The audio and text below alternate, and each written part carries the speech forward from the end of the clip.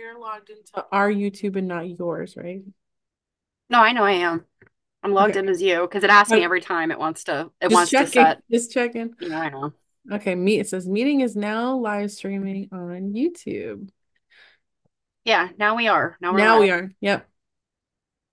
I don't have the video yet, but I can see the live update. That was weird. Why does this live streaming thing does not Zoom? This app? Because see, that's the thing. You need the app to stream to more than one at a time. Like if I just use the regular controls, I can only pick one thing. Like I could stream to Mhm. YouTube or I could stream to Twitch. But with this app, I can stream to like up to four things. Wow. I have to And work on that. it's normally like cool for you. Yeah, I mean, streaming to the one app the way I have been. But yeah, this um, live streaming app thing seemed cool until it didn't work. One thing that's so annoying about YouTube is like it tells me that we're live, but it doesn't show the video right away, and it's so annoying. Like, get a move on here, YouTube. Well, I can see our video, so I know we're good. Does anybody else see it yet? Um, I can never tell how many. Okay, there's two people watching. It's probably you and me. Ha! Well, no, we probably only count as one because of the Zoom. Ah, Demarie's here. So Barnabas here. there we go. It's finally in there. Okay, good Lord. Okay. What an ordeal. Yeah, that was stressful tonight. My hood is all. Yeah, it's always something. Nobody mind my 70s wood paneled wall. Yeah, I always you seem to always be there for AQSG meetings, so I always admire your wood paneling. It did, Robin. It totally took Hey, Robin. forever for things to like show up tonight. It was bizarre. Yeah, we had to restart. So, yeah, I don't know if you got like a notification or this is always a work in progress. Hey, at least we're not fighting with like Twitch guest star. I finally gave up on that. I would love for it to work, but Yeah, at least we know like the thing that's not working is not like us showing up on the screen together. yeah, So we at can't have least everything be perfect. Zoom. Yeah, at least Zoom kind of works. So, Yeah. well, too much wrong with 70s paneling. I suppose so, Robin. This room is pretty dark. So before we get going, because people just when they watch replays, they don't necessarily watch all at once or all the way through or anything. So at the top of the hour here, let's just put it on out there that next week's Book Talk Tuesday, which will be the 26th. Oh my God, the month's almost over. That's really scary. Um, I know. we're still in quilt making in America, and we'll be in the section Many Hands Group Quilting with an abstract of quilters in the 19th and early 20th centuries discovered the means for economic empowerment through the use of their needles, whether to support themselves or to raise money for a cause. Ooh, that's got the Cuesta Bembury article. Hmm. There's only Yeah. two articles, so I'm assuming they might be lengthy. Uh, We'll oh see. well. Yeah, but I also think it's just a matter of these are just the two papers on Questa's. Yeah, Questa's paper looks pretty long. Hmm. Um, but yeah, these are the two about making money. So, Hmm. and then the last ones are the 20th century. Hi, Janet. Yeah, it took a while for YouTube to like get a move on tonight.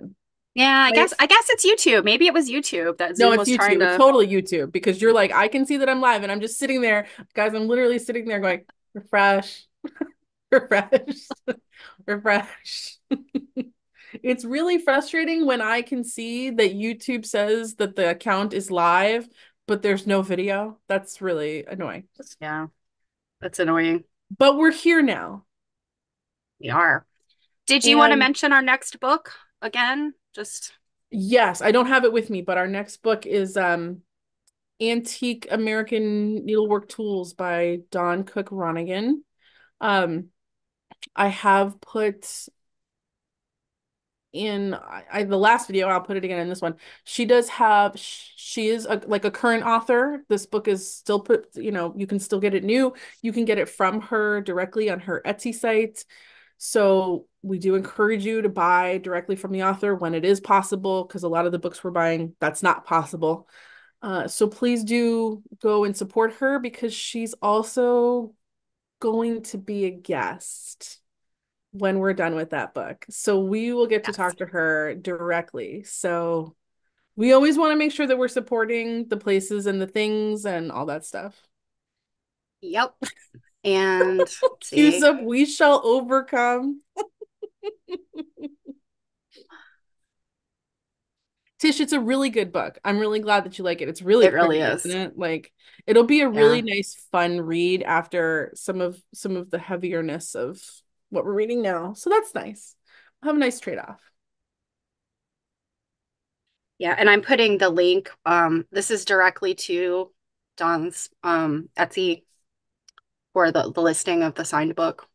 Let's see if it works for you. Because remember last time I was putting the link in and it like just didn't want to. Someone told me that YouTube hates links. Oh, probably. If you do need to search, she is, let me put it in She's here because collector it's with a needle. right, but it's not, it's kind of not how you expect it. It's collector WA needle. So Oh let me yeah, see if I on can, Etsy, yeah. yeah, if I can just, it's not let me do it. Oh great, Janet. I'm so glad you got it too.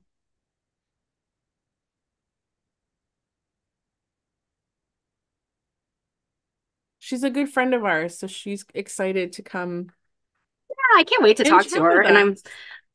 I've never actually talked to her a whole lot about her books. I took one of um, her lecture on the Sewing subject of rolls. the second book, which is the sewing rolls. Like, I think you were there too. Yeah. And she talked about all that. So I kind of got that wealth of her wisdom. But yeah, I never really talked to her about her other book, and it's like one of my favorite books. And I guess there's a long story about I actually knew Dawn and didn't realize I knew her. We could tell all that when we get to her book, but yeah, I'm excited to talk to her about the book because it's very exciting. There's so many things in there that I saw that when I So first many got the book things.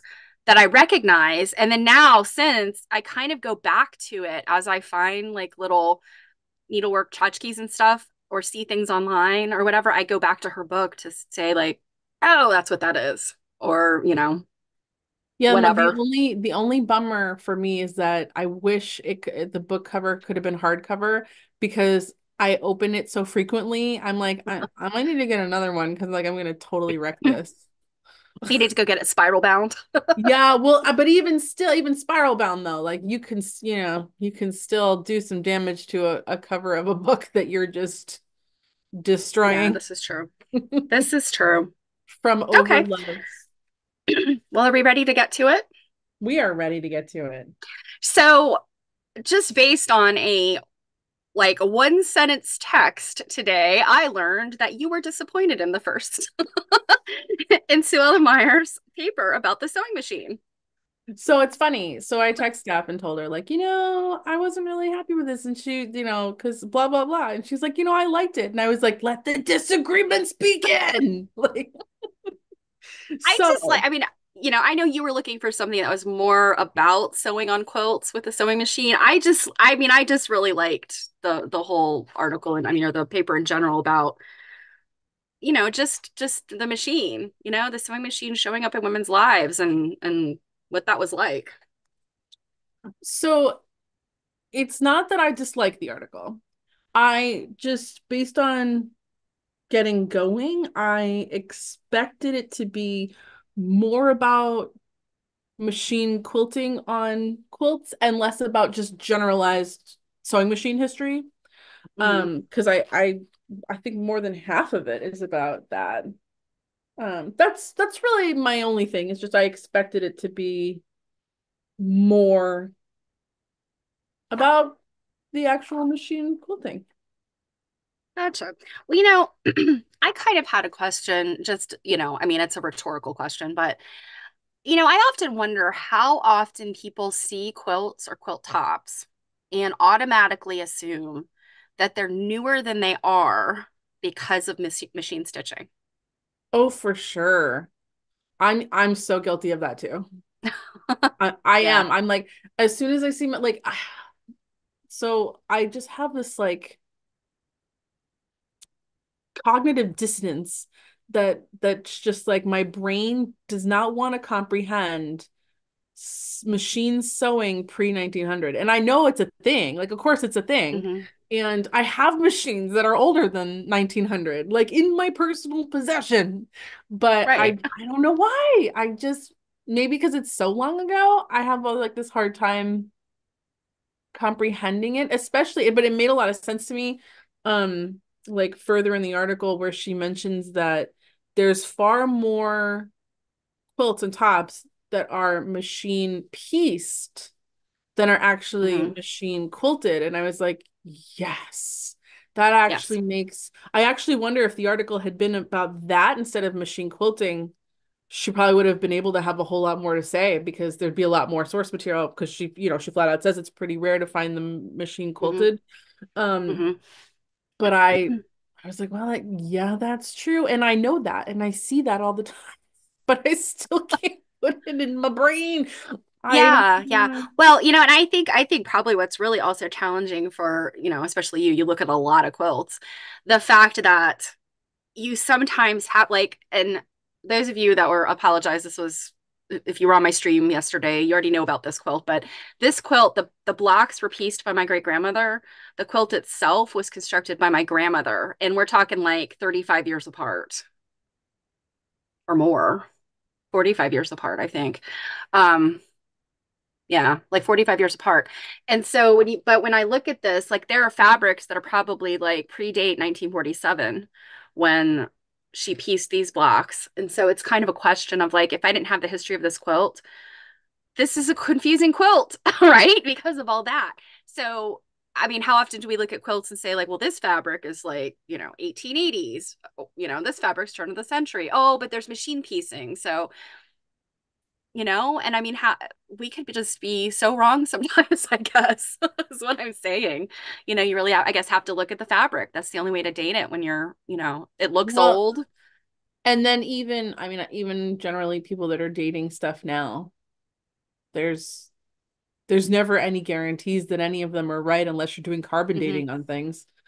And Yeah, even yeah. then, there's still a very wide range of dates put in there to account for error. So, Yes, I'm gonna um, need that carbon dating carbon dating kit for all of my quilts.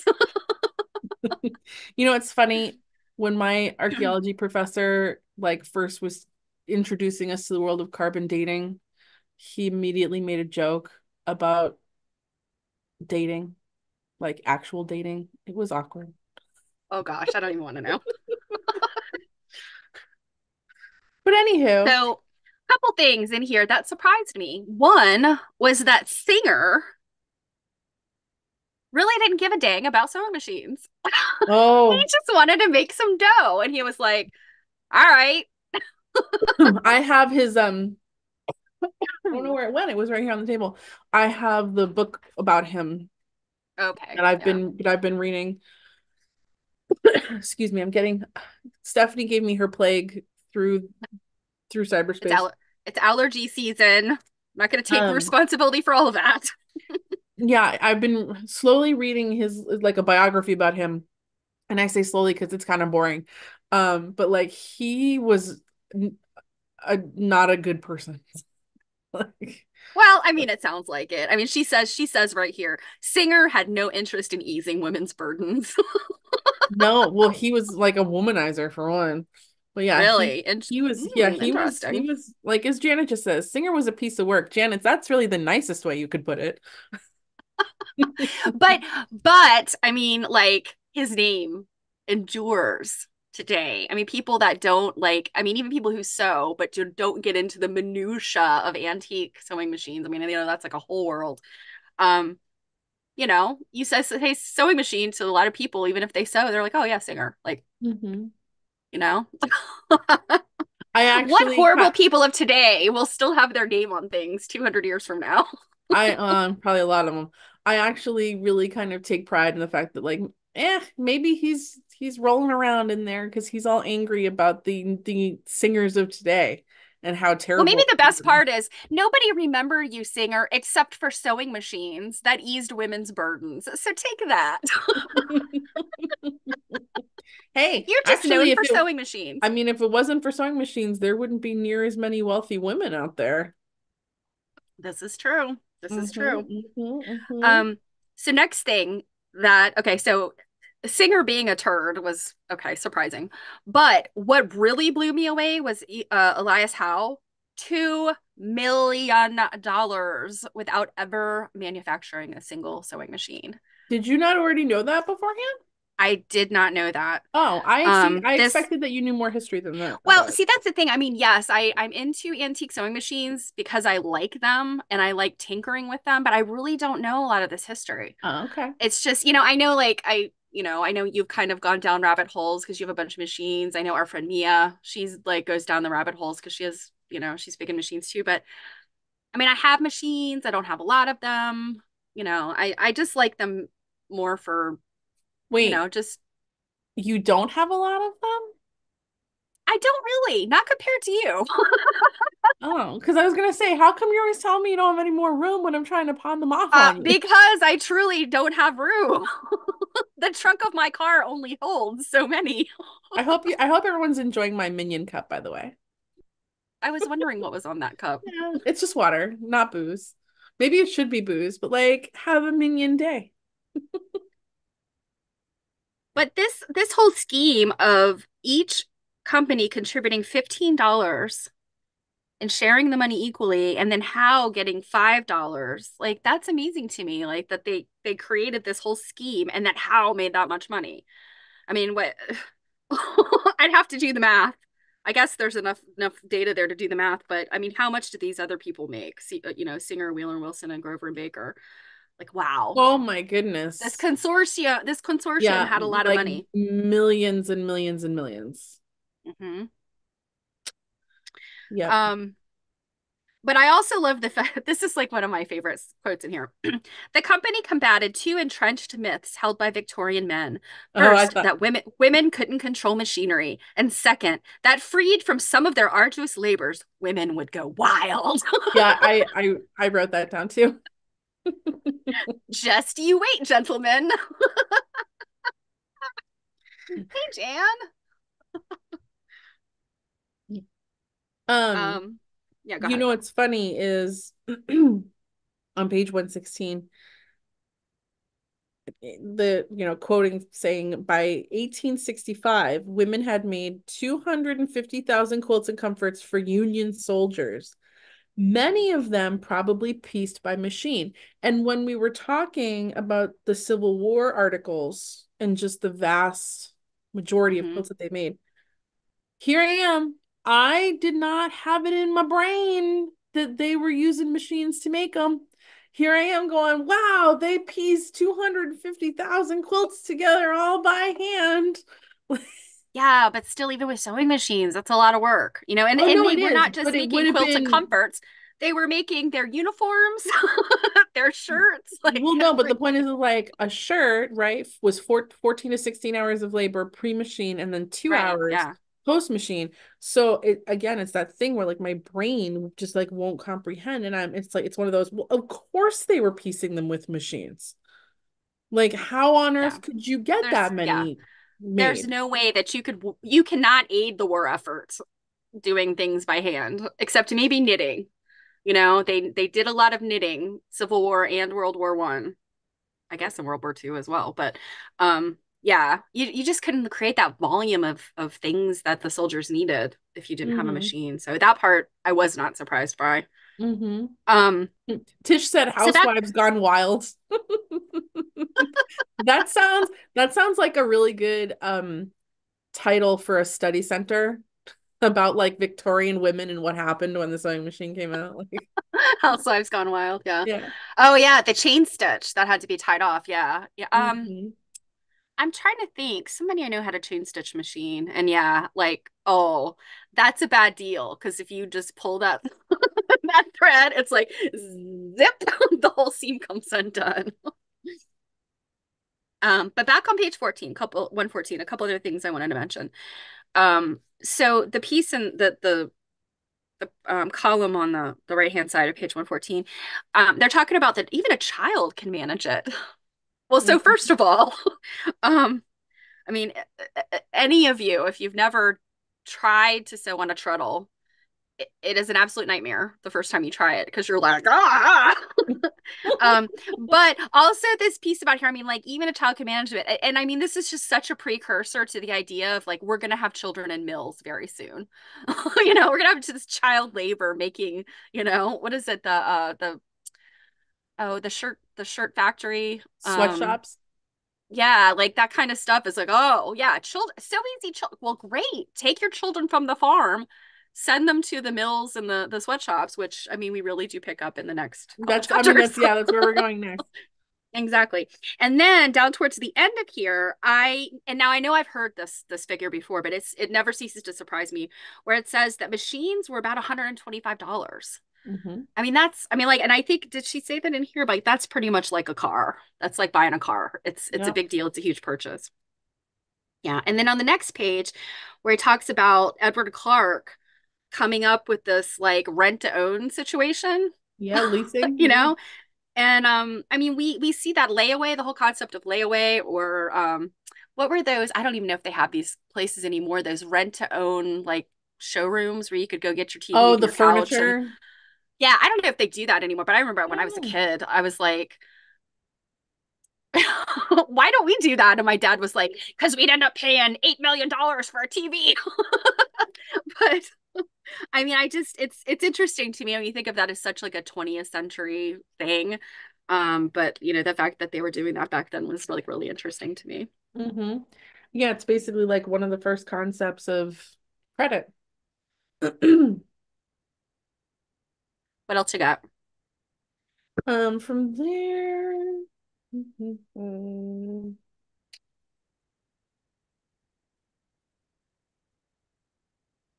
I found it interesting that she suggests that as many as 10% of all the quilts during the periods of 1865 to 1900 bear some kind of machine applique or quilting on it. Hmm.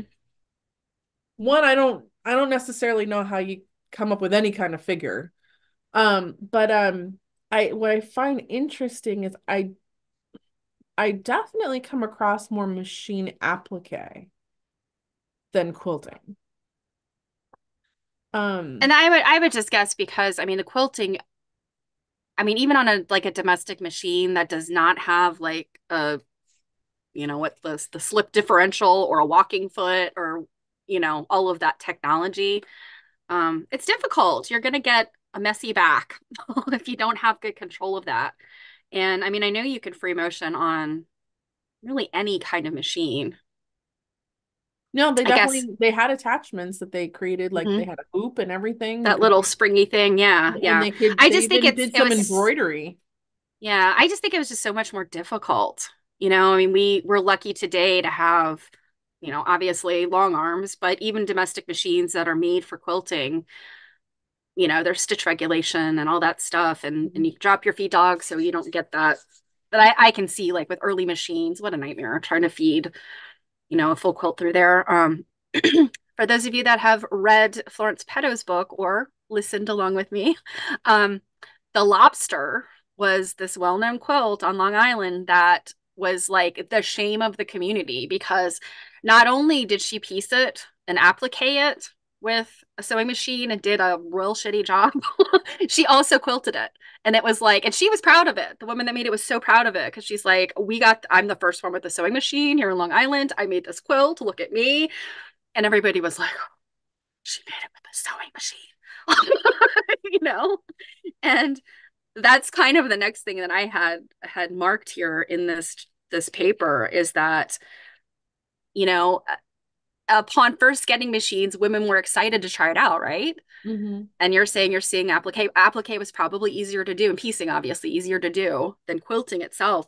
But then on page 118, she starts talking about, by the end of the century, machine quilting had become déclassé in fashionable circles. Mm-hmm. And this woman, Sybil Lanigan, is said to have said the worst way of all is to use a sewing machine. And we still see that today. I mean, they had the quilt police back in the 1800s. That was like bottom line what I wanted to say. Like, um, when my mom started quilting I think it was literally the year after I was born. She told me the other day, and she said, "Oh yeah, when she first joined a guild, women were looking down their nose at her like, how did you piece those on a sewing machine?" And like we see that a little bit today too. Well, I remember stories about, I don't know what year it was. Someone in the chat might know if there's a Merikay floating around or a Barb Garrett. I do remember stories about the first year that a machine quilted quilt won like best of show at Paducah, and people were Oh yeah. Yeah, yeah. People lost their minds. And it yeah, was it what was probably like not that long ago too. I want to say it was like the 70s or 80s or something, I'm Yeah, assuming. I was gonna say the 80s is my Yeah. guess, but yeah. Yeah, that's Yeah, yes, you're absolutely right, Jen. That the space, your Rena Center, that's what I was sure they do still exist. also like, since you were on page 18, can we also just like take a Yes, minute I with know. this Looking at quilt? that thing. Yeah. This quilt that is 94 by machine pieced. 94. I mean, what an amazing thing. So no Oh my batting, goodness. right? It didn't have batting, but No, and like they she says in here, so she says pieced quilt made by Sally Jane Edmiston Woodward, 1843 to 1925, of Iredell County, North Carolina, circa 1870. The incredible quilt of 5,810 pieces is machine quilted without batting. It must have been difficult enough to control the machine stitches over the seams. In the center of the quilt, Sally appliqued a patch with the number 15, 8, or 5, 8, 10, embroidered in double rows of chain stitch. It's I'm gonna stunning. assume she did that by hand. I don't know. Um, Oh, yeah. Mary Kay is in the chat. Mary Kay's in the Yeah. house. So Mary Kay, Deb Wagner, is that who won Best of Show with the machine quilting? Oh, yeah. Is that who it was? I'll have to look her quilt Do you up. know? And if it is, do you know when it was? Let's see. Maradum says follow a YouTube channel of a guy who did free motion quilting using a treadle. 1989. Says Robin. I was 3 years old. I was in high school. Way to make me feel old. That's Um, okay. That's okay. You're in so your 20s now. It's all good. okay, so to wrap this paper up, two things I wanted to mention. First of all, I had no idea Harriet Powers used a sewing machine on the Bible Me quilt. too. I That was was like, like one of the last what? things I wrote. Yeah, I mean, the fact that, we've seen kind of close-up pictures from one of the quilt nerds that saw it, took pictures and shared them. And I remember, like, holding my face to the computer screen to see her close-up pictures. And it just never occurred to me that if I saw what looked like machine applique, it just never registered. So So, I will tell you that I don't remember reading about it at the exhibit, but at least how it was exhibited at the MFA, they had those bad boys behind glass. yes, Like, I do know that. yeah, But I you remember, you couldn't yeah, even get like close to the them. person that took the picture, she kind of leaned herself. She took like a selfie with it. And I think it was hard to see like how big things were because of the weird angle she was at. But Well, she also yeah, must so have just maybe had we a really just good never got camera lens close because enough. they were Mhm. they almost looked like they were in an aquarium, kind of how aquariums are set up and you sit in front of Yeah. it. They had it like behind glass because it wasn't just theirs. Remember, our exhibit also had the Smithsonian's one. Hmm. It was the first time in what, some how many years they'd been That together. they were together. Uh-huh. Yeah. They had them behind there, semi-tilted, and it was probably at least a good foot away from the glass. So Interesting. Yeah, I so feel like you when couldn't the get that at close this even if you wanted to. at the Skirball, I think that it was they were Similar? closer. Yeah, Oh, I are feel they? like the person that took pictures, they were able to get a little bit closer to it, Maybe. although it was behind glass. So, um, Maybe. and the last thing I wanted to say in here is just what I thought was just an oddball thing. It says toward the end of the century, many quilt makers pieced baskets by hand and appliqued the handles by machine. I would So, do the opposite. I would piece it all and then do that because, it's just the handle and it's curved. so I actually have the blue basket quilt that's for sale on my site right now is one of those. Interesting. Yep. I'll have to go back and look at that. Mm-hmm. So Google her name, Deborah Wagner. Okay, we're gonna have to look at that. So 1990, 89 or 90. Okay. So maybe what did she finish it? Maybe in 89 and then it was judged in 90. Interesting. We're gonna have to look that up and get the details. Can we move, since Merikay's here, let's move to her paper. Let's go on. Merikay, you're on the spot now. So, first of all, this whole topic has always been confusing for me. Me And too. I'm glad to have read Merikay's paper about it. Um, and I do love the comment here, why was this fabric not called cottonsy woolsy? We love that, Merikay. That was very funny. That's very you. Um, so yeah, like let's talk about this. I mean, it's such an interesting fabric. Um, Um, well, before we get started here, let's just admire this mhm. lovely quilt that's the Yes. collection of Mary Kay. Mhm. Um, and you know what's funny is with the whole Linsey Woolsey Kalamanko, it's confusing. I recently sold a quilt that is that lazy type wool it's funny when I listed it, our friend Amy Barrick messaged me and she's like, I wonder if that might be Kalamanko. And it's one of those like, I don't know enough about it to say one way or another. It's the first time I'd encountered that. Mhm. Um, but now the more I've learned, I'm like, it was definitely wool. Um, I'm kind of bummed I don't have it in my hands now because then we could have To like, look at it closer yeah, again. because man, it did sell quickly. And it was green and brown. Obviously, we can look at pictures of it, but yeah, I don't Well, know. This is a confusing one for me. but I mean, is Kalamanka or Kalamanka, is that all wool or is that wool and cotton? Like, is that the same thing as I Linsey? don't Because know. I mean, Mary Kay, you tell me if I'm wrong, but I'm understanding it as yeah, kind of like Mary Kay is Chinese saying wool. Linsey is a regional thing, and I Mm-hmm. definitely got that Mm-hmm. from her paper. Um, I get, outside of the pictures, I guess I struggle because I'm like I've maybe never seen this stuff in person. Um, because I mean I've maybe just not seen quilts that had this. Um, Interesting. Mary Kay said green on one side, brown on the other. I mean, I don't know since it was made. Oh, it's all wool. Well, I guess we can go home now. yeah. Yeah. Well, yes, and I did see yes, because there was that piece in here where she talked about testing the fabric and it was all wool. Um Hmm. so yeah, that I guess that's the question. I mean, when you have something like this, you almost have to do some fiber testing if it's not super obvious. I guess in my mind, so these petticoats, these you can kind of see, the Yeah. sort of white, like it's almost like a shot cotton. It's sort of what it reminds me of. Like, and I mean, I realize it's probably also really faded, but if the the cotton warp, right? Yeah, the cotton warp is white, and then you've got the weft is, a colored wool. It's just got that shot cotton look. And so I'm kind of wondering, like, have I seen this stuff before and just assumed, like, oh, what a cool shot cotton, you know? Well, that's what I'm wondering too, because at where I don't think I'm confusing another article.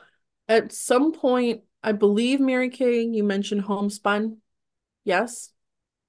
And half of me was like, So if I'm correct, if I understand correctly, all Linsey is homespun, but not all homespun is Linsey. Yes?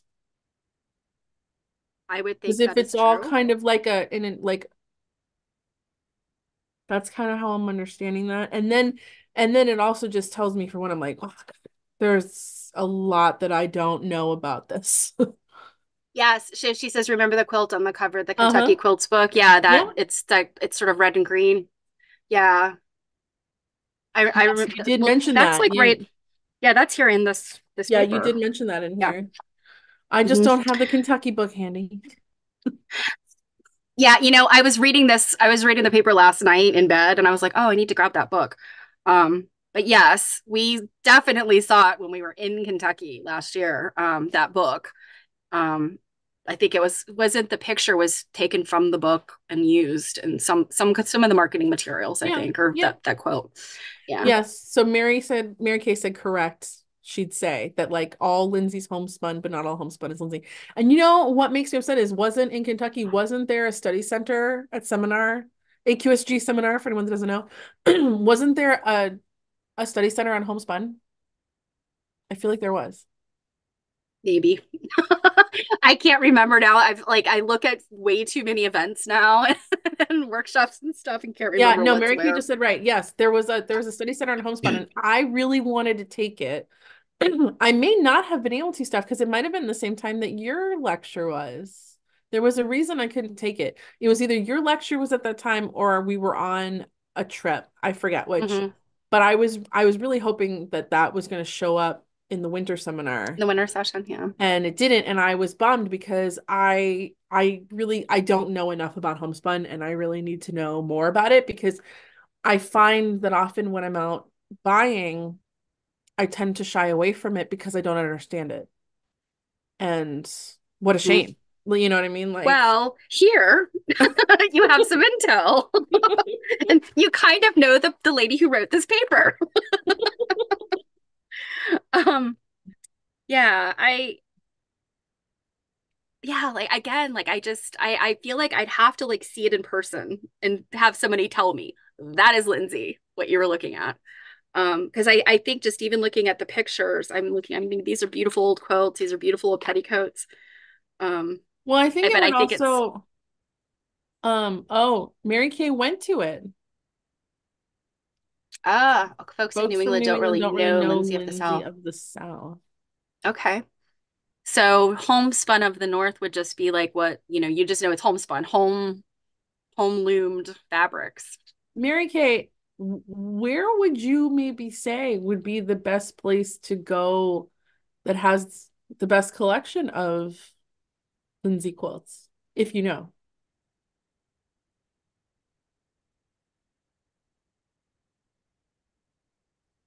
Well, we're waiting on her to let you know that page 128. I just wanted to point out where they talk about William Grasty. I say they, where Mary Kay points out, William Grasty took over a general store in Mount Airy, Virginia in Mhm. 1838. Mount Airy, Virginia is in the middle of nowhere. I knew I'd heard of it and I thought I kind of knew where it was, so I looked it up on the map and it is where I thought it was. But the list of dry goods in his inventory, including fabrics, this is like an amazing amount of fabric. Mhm. A person living in Mount Airy, Virginia today would probably have to drive like an hour to get to a store that even sold like Joanne fabrics. Like Mhm. I mean it's we just today do not have access to all of these different kinds of fabrics. But also it's just amazing to me that this tiny town, had this documentation of these dry goods that they have that you cannot get in that tiny town today for sure. I just thought that was Well, really to be interesting. fair, it's probably stock that accumulated over a couple of years. Oh, And okay. So Mary Kay has 16 or so, so we just need to go look at her collection. yeah, I was gonna say like field trip to Mary Kay's house. Yeah, so Tish is bringing up, and we probably should have mentioned this as we started talking about the paper, the name Linsey coming from the town in England or the area in England where those plain weaves were made. Let's see if we can find out where it says it. So she says it is possible the name Linsey persisted long after the fabric composition changed because it came to be associated with an inexpensive plain weave fabric produced in the parish of Linsey in Suffolk, England. So I guess that's the guess as to why Linsey just kept being like a term that applied, Because no one wanted to use cottonsy woolsey. which I think is a better name. Um, P.S. Like Merikay said, come on down. Y'all heard it here first. So witnesses that she invited us down. yes, Merikay's husband's going to be like, "Who are you? Why are you here?" We'll be like, Um, look, she said we can go. So I love the part. So this is on page 130. I'm kind of skipping ahead, where she talks about the homespun parties, and this is all like I guess around the Civil War period, Mhm. but even into I guess the early 1900s. We've got this lady writing this um, little pillow that she stitched with this poem. What's really interesting is this whole idea of like pride in homespun did not just happen during the Civil War, it also, or around the Civil War, it also happened around the Revolution. And if you are familiar with this book, my copy is in a place I couldn't get to it. I said that the other day. I've got like a bookshelf over there that's blocked that I need to move things around. But the book is called An Agreeable Tyrant, and it is available at the DAR museum shop. But it's about clothing after the Revolutionary War, and it was a really big deal to wear homespun to prove like we have freed ourselves from, the Oh, tyrants of Britain and this terrible, tariffs and all that, and we're gonna make our fabrics at home and we're gonna wear them. And like George Washington like wore some like I just picture some crazy raggedy like homespun weird looking like suit. But yeah, supposedly like stuff you would have like had to go to school in and be like, my mom made me wear this. it's got big collar. It's got Yeah. ruffles. But yeah, so that was like a big deal during like after the Revolutionary War. So I see it like as this is interesting how this idea of homespun fabric kind of comes back over the years as something that's important. And Mary Kay that says Like that's got why really she into the got cloth. really into this cloth. Yeah, I could yeah. see Oh, where like you could Paisley. I could see where you could go on a big deep dive Oh my gosh, for yes. cloth Oh, making. geez. And this and I only am just saying that just now. It really didn't, it wasn't on my radar so much before. Hmm. And that's one thing I'm really enjoying about Right. Yeah. AQSG putting together this collection of essays is how many things were not on my radar, and I get to touch so many of them in one book. Exactly. Yes. And like the gunboats. Like I just Mhm. totally did not remember. I think I probably wasn't at that episode of Quiltner when Mary talked about the gunboats, but yes. I mean, how much of history have I learned from reading this stuff and some of the other books that I've read for my stream? Yeah. Like I feel like I've become a much better, just general historian about things that I should have probably learned in school and I just didn't pay attention because it was boring. But in this context, it's fascinating, right? Mhm. And I guess it's only right where Mary Kay is.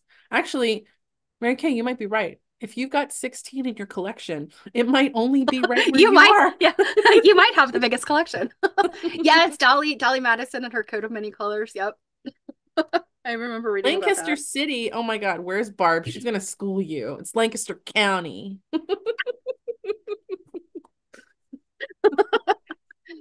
Oh, too funny.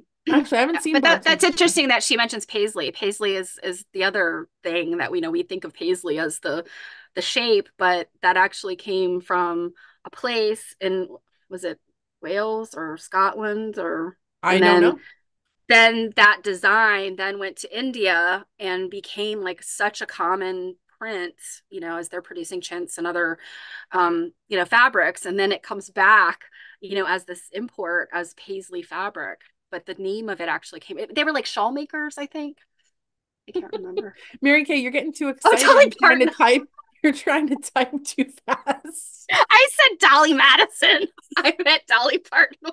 No, but Mary Kay kept misspelling it Dolly Parton. I'm sure that's probably either finger type or autocorrect because she's probably too excited. Oh, too cute. Scotland. Paisley's from Scotland. Yeah, Scotland. Okay, yeah. I It's love Paisley is a Paisley. town in Scotland, Oh, I basically. never knew Yeah. that. I love me. Yep. I love me some Paisley. Love me. Um, And also, can I just say, like, can we like I want to have a homespun party. do you by wearing homespun clothing or by making it? I don't like No, what. like can we have like a party? We're making Merikay crazy. Girl, that's what we're here to do. Um, no, I want to like have a party, like make it, like you're making your own batting there, like experimental archaeology here. Like you're Okay. getting the wheels turning, I can tell. You're like, that might be kind of cool. I'm thinking, am I gonna have to go get myself a loom? I'm not exactly sure what you're expecting out of a homespun party, but Well, you can buy those we'll little come tiny around to it. tabletop ones now. Yeah, we'll come around to it. I have a little tiny Martha Stewart. Oh, I have one of those potholder looms. I think we might need something a little more sophisticated, like 1860s sophisticated. But yeah, Let me noodle on that. Let me noodle on that. noodle on it. I'm gonna ask you Okay, tomorrow. so How's your noodling? well, we want to definitely. Hey, Kamo. I All right, so really we I want to. really liked this, just one last point. Oh yeah. It's just I like the way Mary Kay you put this. Linsey quilts are a unique response to particular circumstances. I like that a lot. Hmm. Yeah. I think sometimes we're not necessarily always thinking about inventions or ways of making things Hmm. in the sense of what are they responding to and how are they responding to them and things Right. like that. Yeah, exactly. An Like why interesting did they have this thing and it doesn't exist anymore? Like why did it exist at that period in time? For what purpose? Yeah. I mean, that's really part of material culture, isn't it? Like, I mean, that's one of the biggest questions you ask is like, why was this thing invented? Why do we use it that way? Why is it gone now? Thank you so much, Mary Kate. That was a really interesting article. Yeah. Like Yeah, that was a good one. I've said before, I'll say it again, like I really need that rainbow there. Like the more you know. Like I For think maybe we sure. need to make like a hat. Steph, make little hats for it. Like the rainbow, like or like a headband. I'm on it. Right after I figure out that homespun party. We could do it at the homespun party. All right, let's All learn right. about the mills. So Laurel Horton. Okay, so I have a very close connection with the mills in South Carolina. Oh, Yeah, a lot of my family worked at the mills and the bleacheries. really? Mhm. Like Yes. how Um, many? well, they're all over South Carolina. They go from the low country to the Piedmont to upcountry. My grandmother grew up in upcountry, and I mean, it was a farming area. And like my grandmother's father died when she was 2. She's the youngest of 7 kids, 6 kids, 7, I think. Anyway, so they had to make a decision, and this is 1927. This is like on the precipice of things getting really bad. And things were already tough in the 20s. Just because we hear about the stock market crash, that doesn't mean that things were great until that point. Things in the 20s were rough in this area of the world. And as these mills are starting up, you are getting mill towns. I think the mill towns were bigger in the Piedmont than they were like where my grandmother lived. Um, but there was a lot of like she talks about the mill recruiters. Yeah, they would come around. My grandmother's middle brother, he was recruited to drop out of high school and go work for the mill. And he later on was like crying to my great grandmother, like, why did you let me do that? And she's like, what? I'm going to keep a 16 or 17-year-old boy home when the mill recruiters are promising them all this money? Like, you did this to yourself, because he didn't have a high school diploma because he'd gone to work for the mill. Um, so yeah, a lot of this story, I was like, even though she's talking about the 1800s and a lot of this beginning part of the paper, I like very much, I was reading things and I'm like, uh-huh, I've heard these stories for sure. Um, so it's interesting. I don't love the Mills because they did bad things to our family, but They are what they are. um, she talks about on page 137, um, local, let's see, mill workers used swatches of discarded mill ends as grease rags or sweat rags, and some women salvaged these and washed them for their quilts. Some women salvaged those and clothed their entire families. Like that is how my great grandmother made clothing for all of her grandchildren and some of her children. How much do you know about this? About your family history for it? All the stories that my grandmother told, I mean, that's Wow. what I know. Have you ever considered like writing them down? I have. I've written down what I know. I mean, a lot of it is incomplete just because it was, her stories. All of her siblings are deceased. I mean, there's only a few people that were kind of in her age range that are still alive, unfortunately. But so yeah, a lot of this is just anecdotal. But yeah, the story about washing the rags, apparently the mill's near her. And now this was like a day's journey down the side of the mountain, kind of not really, but she would have to go to town. Hmm. It wasn't just like hopping in the car and driving 5 minutes. It was like go to town. And she would collect all of these fiber, this fiber stuff that was coming out of the mill and bring it home and on the washboard until it was clean enough to be made into clothes for the children. And I mean, she made quilts with it too. And then unfortunately there was a house fire, so we have none of it. Oh, I Yeah, see. that's really the sad piece of it too, is And that you've we mentioned did that lost. before, I believe, right? Yeah, we lost a Yeah. lot. Um so anyway, this whole story, like a lot of this, just reading this, I was just like, oh, like yeah, like totally get all this stuff. The factory town, all the or the yeah, the factory mill town kind of stuff, the mill recruiters, poor farmers. See, and as I was saying, I think I kind of digressed, but you got situations in the 20s before the stock market bust where they did have crop yield issues in the 20s. Hmm. So my even before he passed away, my great grandfather was a poor farmer, and then he left this farm to his wife, when he died, and she was a poor farmer's wife for the rest of her life. But it was very tantalizing for these people to walk away from their farms that were not producing funds, especially come the actual depression, to go work for these mills because they were promising all of this stuff.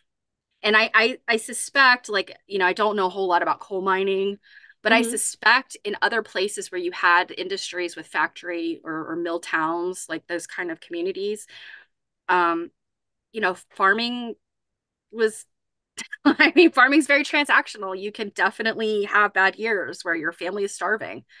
And so to be sort of lured into the mill, um, it was tantalizing for people to say like, oh, I'm going to have like a regular wage, and they were offering, I guess, In at the regular time. work. So there's Mhm. even with its major issues, there's some level of stability.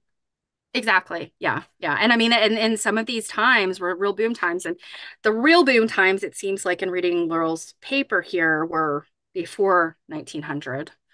Because of all of the economic stuff, that was going on in the country. But then there is this other sort of boom when you get into the world wars.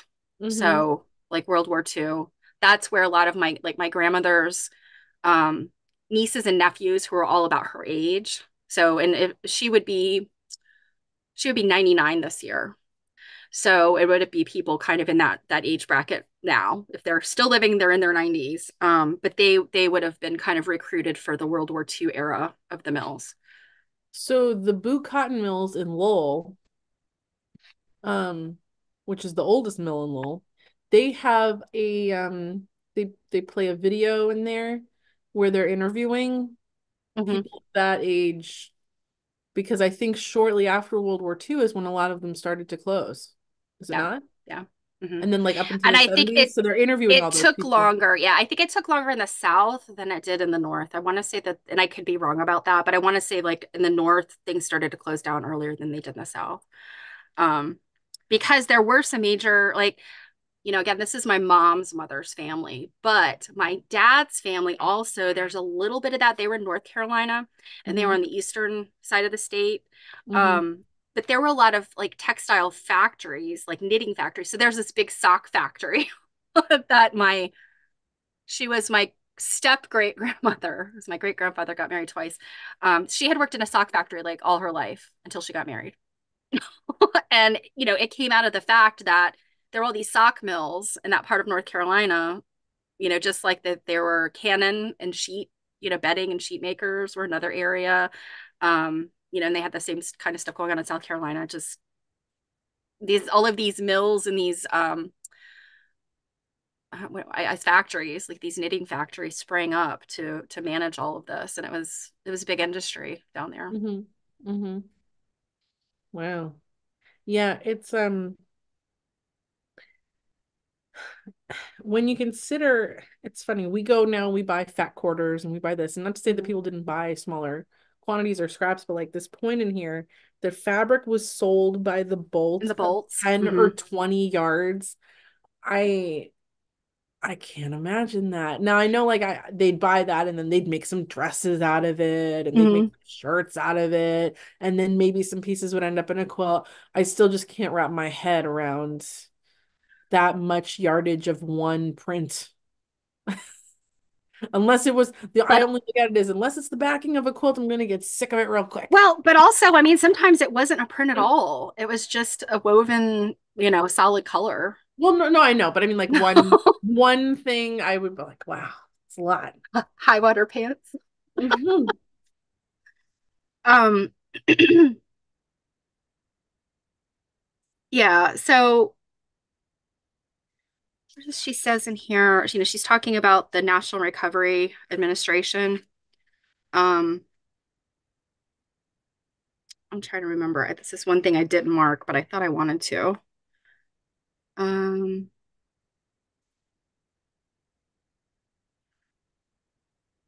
hmm. Yeah, I can't remember what I was going to say about that. But I have a book. If anybody's like really interested in this, they're those books that they're like the travel books. Or not really travel. They're about like it's Arcadia Publishing or Acadia Publishing, if you know that who that company is. They're the books that are about like towns Yeah. or areas, and they're always like pictures, like old Mhm. pictures. And it's, I guess, if you're like a historical society or just an individual person and you want to put together something like that, this is the publishing company to go to. Um, I have the book for the town where my grandmother grew up, and of course, it has a whole section about the mills and the bleachery. Um, but I also, my mom gave me a book that's sort of about it's about the mills of South Carolina specifically. And I guess it's encompassing the whole state, and it's called Lint Head, which apparently is That sounds like a 90s grunge band. it does. But at the time, it was a derogatory thing to call somebody a lint head Really? because it meant that you worked in the mill and they'd come out with like bits Covered of in the lint. white fiber in their hair and all over. Hmm. You think like just like coal miners, they come out with like, Mhm. their faces, all smudged. It's the same thing, and you're just covered in all the lint. And of course, again, got all of these illnesses that come from the mills and the bleachery. But it is so interesting that book in particular, Lynn had, because they talk about, the children of these towns. It was because of these mills that some of these, like, again, very rural, we're talking Appalachia in some cases, like where my grandmother lived, all the way to the coast. Um, but they had baseball teams, they had the, scouting troops, they had all of these things that otherwise these little areas would have never had because of the poverty. So it was the mill towns brought in, I guess I would call it like modernization to some, a lot of these households, that maybe they wouldn't have necessarily seen. Mhm. Mhm. Yeah, it's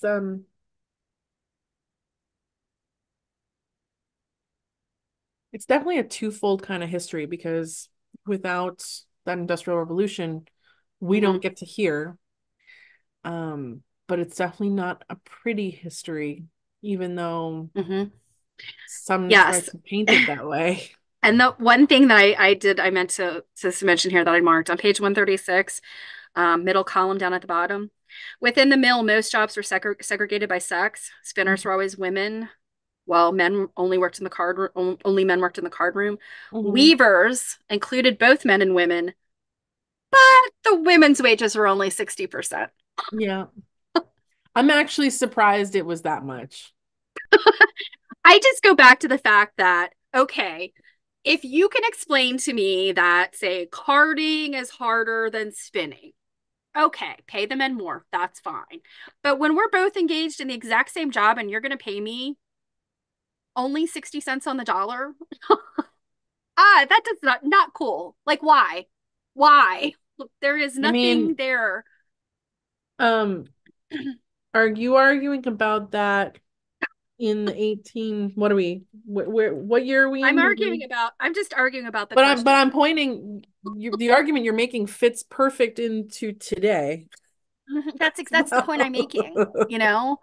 And the argument always goes like, well, women lose so much time because they've given birth to children and they've taken time off. And so their career trajectory is such that they don't have as much experience. So yes, men in some jobs get paid more, whatever. But this job, now I know weaving it's not like a mindless job. I mean, you have to have skill to do this. Hmm. But why would men and women who are working together in the same place doing the exact same thing and presumably would have the same skills, why are the women being paid so much less? Absolutely. It's just crap. That's all I have to say. It's just a bunch of crap, and I hate that. And some things never change, right, you guys? Hmm. Sadly, although I was Yeah. pleased to see in here, I don't remember exactly where, um, but the initiative to, because they worked, 6 days a week, 12-hour days, and the initiative to Mm-hmm. bring them down to a 10-hour day. I'm actually surprised to see that in this time period at this point, but like, I know. yay. Well, we're gonna roll it down to a 60-hour work week. Yeah.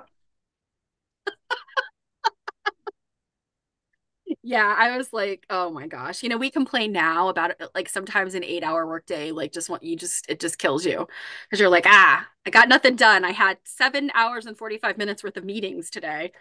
Yeah, but some things just never change, do they? I mean, to end this article on a little bit of a cheerier note, like this is like the cutest quilt Oh, ever. I know. I love that quilt so much. Of course you It's so do. I knew you adorable. would. And this Yeah. is a sampler quilt pieced in applique print and solid color cottons made by Winnie Marie Brazil I Roper. think it's Brazil. Whatever makes you I don't know. happy. Um, she's 1910 to 1980 with help from her sister Clara, in made Piedmont, South Carolina. Winnie Roper worked for Piedmont Manufacturing for 37 years, filling batteries in the weave room. Clara Webb had a deformed hand and could not work in the mill, but she worked at home and took in sewing. Uh, Pieced back to front edge, treatment machine sewn, white quilting thread, 2 to 3 stitches per inch.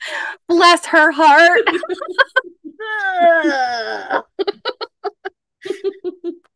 But I thought But that I was, love the fact that there's an older quilt in the middle of it. I love that.